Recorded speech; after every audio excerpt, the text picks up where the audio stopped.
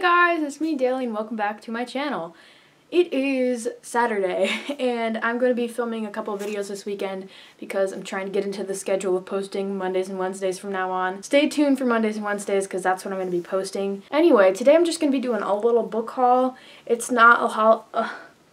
it's not a whole lot of books. I think there's maybe like 8 books here. But I was just thinking for a video idea because I don't have a lot planned right now. I think this will be a better like setting for me because the sun is kind of shining in. It puts a little bit more brightness onto me so it's not so pixelated in my videos. But if you have any tips for me like on how to make my videos better, I will definitely take those into consideration and probably do what you want. But like I realized that it could be just me or it could be just everybody, but when I post a video and I watch it on YouTube, it's very, very glitchy, not glitchy, it is very, very pixelated and not fun to look at. And then when I go into my files, it's really clean and pretty visible and you can, it's better quality. So I don't know if it's just my internet or if it's happening for everyone. So if you would let me know if when you watch my videos, they're like pixelated and not good quality, I would love to hear from you so that I can try and fix it because I don't know how to fix it, but it could mean that I need a better camera. Anyway, before we get started, I got a new phone, but I'm excited. I got the gray because I was nervous that if it was going to be like shiny, I wouldn't like it because I don't know if you know this, I don't like shiny things. I don't like metallics or clear stuff. I don't like it.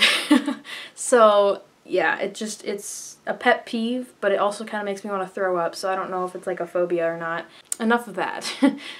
Let's get into this book haul. It's really small and there's about 7 books here, so it won't take too long. So the first book I have, I'm very, very confused on. I was going through my grandma's shed with her. We were cleaning it out and just organizing through everything and seeing if we needed anything out or if we could just put it back in a more organized way. And we found this really old book. It's more than a century old.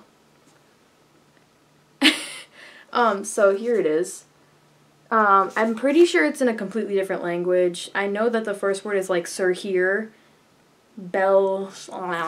So if you can read whatever language this is, would you please let me know what this is? Because I don't. For some reason, the front has a different title than the side, and you can just see how old it is. It's kind of bent out of shape, and the pages are very, very yellowed and gross, and the spine's kind of like wrinkled.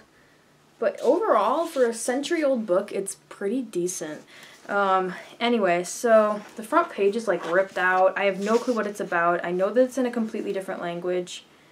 So in the front here, it says right here, 1915, but of course I don't know.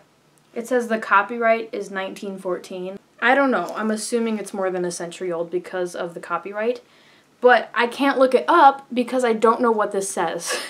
So I can't really tell how old it is, but I'm assuming it's pretty old. And on the inside here, there's a picture of a dude and like a signature, and I'm still figuring out if that is signed or if it's printed on. It could be printed, but when I put my finger over it, it feels indented, so I don't know if it's printed or not. It could be printed, but at the same time, if you look at it, it doesn't look printed. So I'm still figuring that out. I don't know if it's printed or not. If it is, that's still fine because it's a cool book anyway. So I've been keeping this on my classics shelf because I don't know. I was going to read it at one point, but then I was like, wait, this is a completely different language. There's a lot of images in here. I just realized this now. There's images. But if you have any idea to what this book is or what language it's in, if you could let me know, that'd be great. Because I just want to know, like, when was it made? How old is it really? I'm assuming a century old, but it could be less or more. I don't even know. But it's still cool. I still like it. I don't know why my grandma had it, but she did. That's all I have to say for this one. I don't really know how to explain what it's about because I don't know what it's about at all. So yeah. The next book I have here is Pan's Labyrinth by Guillermo del Toro and Cornella Funk. I mentioned this in my October TBR. If you saw that, it's so pretty. This cover is amazing, and it has like a feeling on it. It's just really pretty. And here's the back. And I really don't know what this is about, except that there's like a girl and weird creatures involved. But this is the undercover. Ugh. There's a goat. I'm pretty sure the goat is like her protector or something. I have still no clue. I could be wrong, so don't quote me. And then I'm pretty sure that's Pan or something. And I just found out when I got the book, ooh, and there's images. I found out that there's a movie to it and it's on Netflix. So once I read this, I would love to watch the movie and just hopefully enjoy it. This was definitely a cover buy. My dad bought it for me one day, and I thank him for that. And it was definitely because of the cover. I have no clue what it's about. I just got it because of how beautiful it is, and I really hope I like it. The next two books here are from Book of the Month. So, my September Book of the Month pick was The Last Story of Mina Lee by Nancy Juyeon Kim. I'm so sorry. Anyway, the undercover, I love those colors. So beautiful. Anyway, I didn't end up reading this that month. I wanted to start, like, reading my, like, if I got it in the mail, like, September, I want to read it in September, you know. That was my goal when I started out with Book of the Month, but obviously I'm 4 books in now, and I've only read one of them. So yeah, I don't know. This is about a girl whose mother passes away, and, like, the daughter starts to find secrets about the mother, and I'm pretty sure it's in different perspectives. I don't know. That's all I really know about it. On Goodreads. On Book of the Month's website, they have like a little inserts of kind of the idea of the story. And when I read it, it said like a story about a mother and daughter and struggles and stuff like that. And I was like, ooh, I can relate. So I picked this one. I picked this one because of that, because I thought I could relate, but my mom is very much alive. That's all I really know about it. I like the cover with the colors on it and stuff. And the back is like, it's kind of ombre. It's not very noticeable on camera, but yeah, I'm excited. Also, you should definitely go to Book of the Month because these are only about $10 every month, maybe like $12, $15 every month. Usually these books kind of go for $27 a piece because most of them are adult hardcovers. They're all adult hardcovers. Sometimes they add some YA, but adult hardcovers are so expensive. And Book of the Month has them for like $10 less than you would normally buy them for, which could get you an entire different book. The other Book of the Month pick was for this month, October, and I picked Leave the World Behind by Rumaan Alam. And this one is fairly short, so I'm assuming I'm going to get to it this month. And it has a creepy feeling, by the way. That's the undercover. I like it a lot. And this is about like a couple named Clay and Amanda who go up to like a luxurious cabin house in the middle of nowhere with their children. And a mysterious older couple like shows up and mysterious things start happening. And I don't know. That's all I really know about it. But I love like how like somewhat monochromatic this book is. I don't know, I love the cover and the designs. Yeah, I'm planning on getting to this one this month, so I really hope I can get to it this month. It seems interesting and I kind of just want to know what happens. And it's super short, so I'm hoping I can like get through it in like a day or two. That would be great. That would be a dream of mine. I usually don't get through books that often or that quick.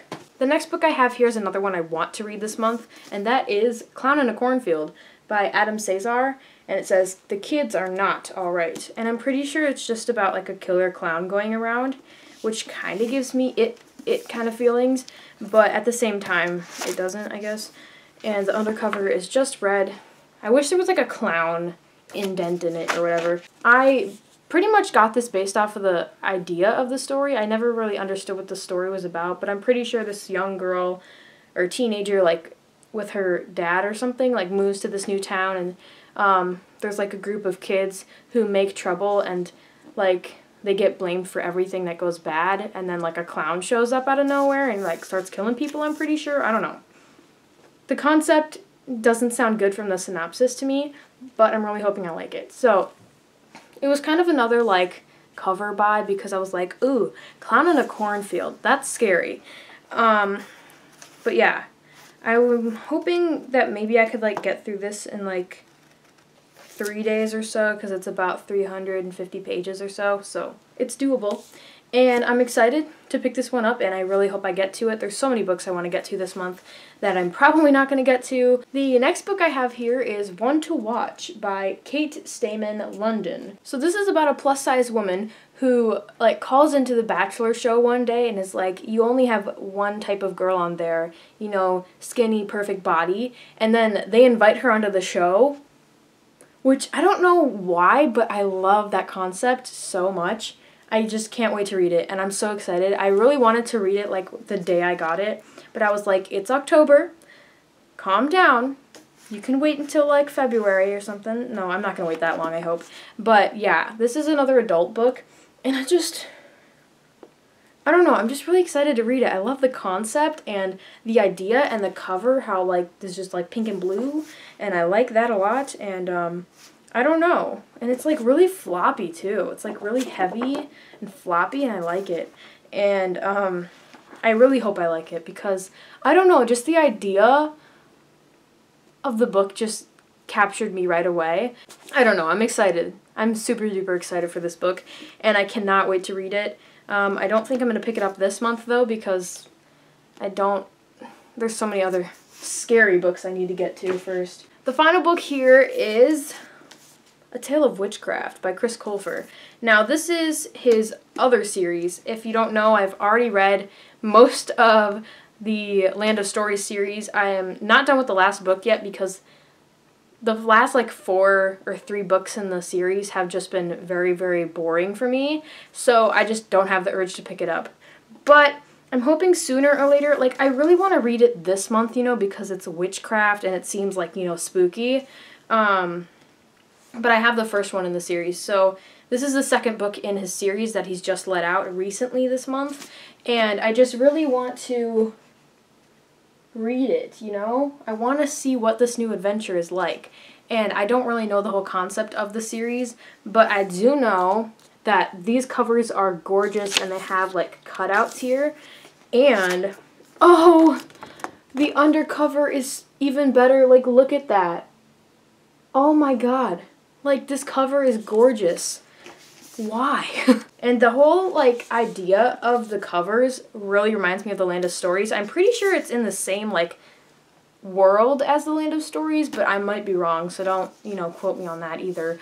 But I'm still not done with the Land of Stories series, and I really want to finish it so I can get into his new series and kind of, like, keep up with it as books come out. So I'm hoping that this is, like, a fresh start for Chris Colfer. I have some of his other books here. I have Stranger Than Fanfiction and all of that. So yeah. Anyway, this is that book, and I'm so excited to have it on my shelves. But anyway, that's my book haul for today. It was pretty short, and hopefully you don't mind that. I'm just preparing myself because once like Christmas starts coming around, that's like December, my birthday, I'm going to be doing like a birthday book haul probably. And then I'll probably be doing like a Christmas book haul, so there's going to be like a lot of videos flooding in about like Christmas and stuff like that, so yeah. Also, stay tuned because remember I'm posting every Monday and Wednesday at noon now, so stay tuned for Mondays and Wednesdays at noon for my videos. And again, don't forget to tell me if the quality is glitchy and like not glitchy. If your quality at home on my videos is very pixelated as well, because that might be a sign I need a different camera. I don't know, I'm just really scared to buy a new camera because I feel like if I buy a new camera, it's not going to work, and then it's just like, why did I buy a new camera now? So anyway, thank you for watching today's video, and don't forget to hit that subscribe button if you want to. We had just hit 15 subscribers. Thank you so much, everyone who subscribed to me, and I love you all, and yeah, so that's all I have to say. Those are all the books I have that are new to my shelves, and I can't wait to read them all. Like, seriously, I can't wait. Except for that different language one. Again, if you have any idea of what that is or what language it's in, please let me know. So I hope you guys have a great rest of your week, and I will see you next time. Bye!